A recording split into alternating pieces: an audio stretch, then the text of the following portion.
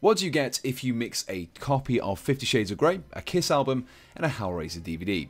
That's right, the Emperor's Children. In this video, I'll be showing you 5 techniques that you can use to convert your regular old Chaos Space Marines into the Dark God's most fabulous servants. Number 1. Weapons. Let's make some noise, Marines! No self-abusing Emperor's Children Marine is complete without some sort of sonic weaponry. Unfortunately, our current pre-made selection is limited to ancient resin casts or expensive Forge World sets.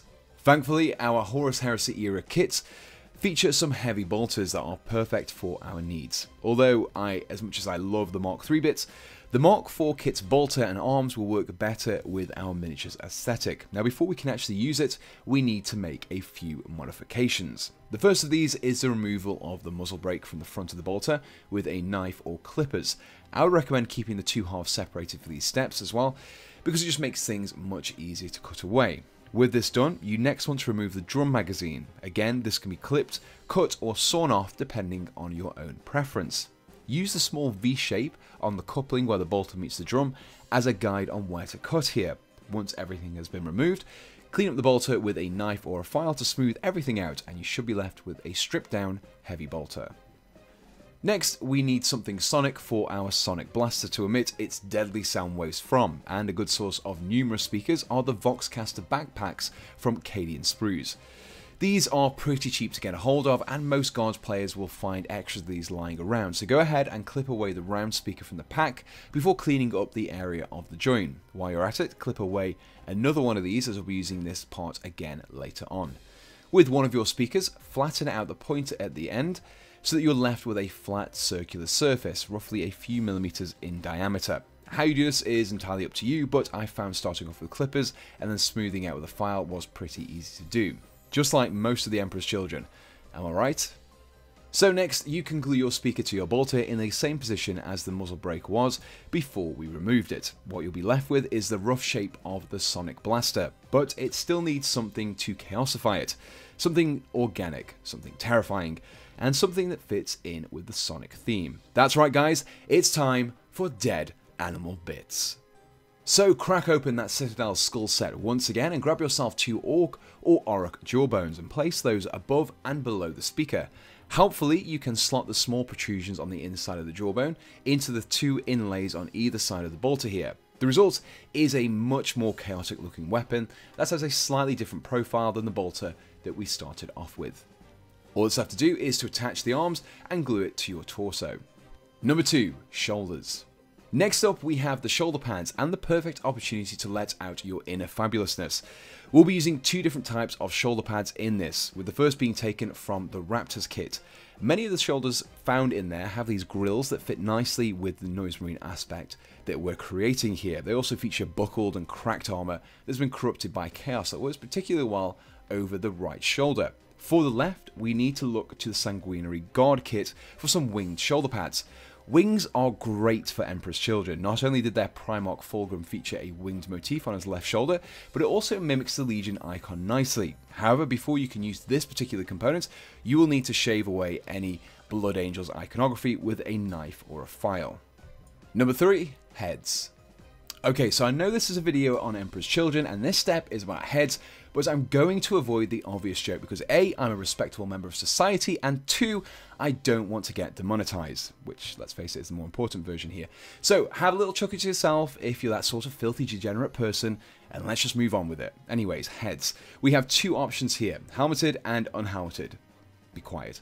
If you're looking for an enclosed armor, then the Raptor kit is once again a good choice. The additional vents can appear to be extra vocal grills that really help to push that Noise Marine look. Alternatively, if you want an exposed head, then we have the heads found in the Hellstriders of Slaanesh kit. Their horn mutations and otherwise unblemished faces give them this unusual look that really establishes them as being followers of the Big Pink God. Again, be quiet. Now, this kit can be a bit harder to come by, and it's mostly direct order, but it's definitely a great kit to pick up if you're a Slaanesh player, due to the vast amounts of conversion components it will leave you with. Number 4. Speakers. Even if you're not using the sonic weaponry that we built earlier, adding speakers to your Emperor's Children is a super quick, super easy way of representing quite a distinctive design feature of them. After all, they just want to tell everyone about their super hot mixtape.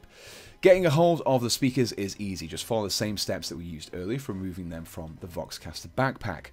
The tricky part comes when you're actually trying to mount these things onto your miniature. You can just glue them to the backs of the power plant, mount them on the shoulders, or you can use some power plant icons found in the Chaos Marine kit like I have done here. For this particular component, all you need to do is to file down the teeth on the inside of the ring and keep trying to add your Vox speaker. Once you're happy with the fit, you can bring out the glue and fix the speaker into place. I'm really sorry, but this video is completely unintentionally being filled with innuendos, and I really do apologize for that. Number 5, flayed skin. Maybe he's born with it, or maybe it's just the god Slaanesh.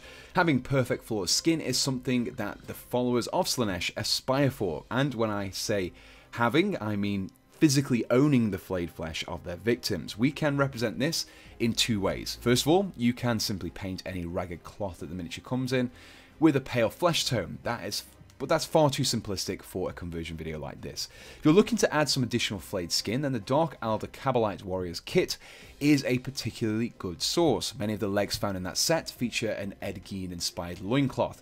All you need to do is to clip off the cloth and file it down the back side of the cloth so you can glue it to wherever you see fit. I'm personally adding it to the back of my Chaos Space Marine here.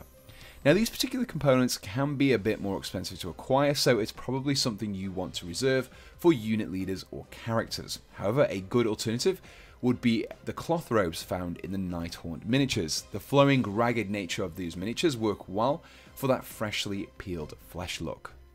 So once again, we come to the end of another 5 ways to convert video. By now you should be able to build your very own group of RuPaul contestants known as the Emperor's Children. If you enjoyed this foray into the darker side of Space Marine conversions once again, then let me know in the comments below and leave me your suggestions for the other legions you would like to see me tackle next. But before you go, let me just say a huge thank you to everyone who supports me on Patreon. Your continued patronage really does genuinely help me with the cost of producing these videos, and if you'd like to lend me a hand too, I've included my Patreon page in the description below, where you can donate to me from as little as $1 a month. I also want to say a big thank you to Bitsbox once again for providing me with some of the extra components that I've used in this video. If you're looking to follow this or any of my other conversion videos, I would definitely recommend you check them out for all of your bits needs. You'll find the link to their site in the description below.